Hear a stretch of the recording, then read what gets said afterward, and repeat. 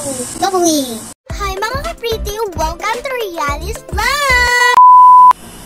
Hi guys! For today's video ay gagawa tayo ng lava lamp experiment. Ito ang mga materials. Clear bottle or jar, funnel, dropper, stirrer, lights, plastic cups, measuring cups, baking powder, oil, vinegar. Tara! Umpisahan na natin! First, using the funnel, pour 1/4 cup of baking soda into the clear jar. Slowly pour 1 cup of oil into the jar. Pour 1/8 cup of vinegar into the plastic cup and add 4 drops of food coloring and stir to combine.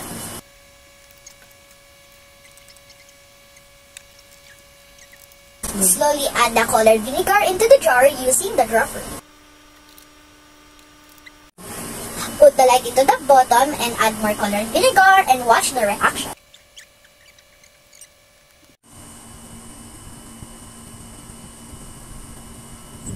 The science behind it. Oil and vinegar do not mix. When you drop vinegar into the jar with the oil, the vinegar sinks to the bottom and the oil floats to the top. Oil floats on the surface because the vinegar is heavier than oil. Vinegar is more dense than oil. That's it! Lava lamp experiment! Bye-bye! Thank you for watching! Mwah!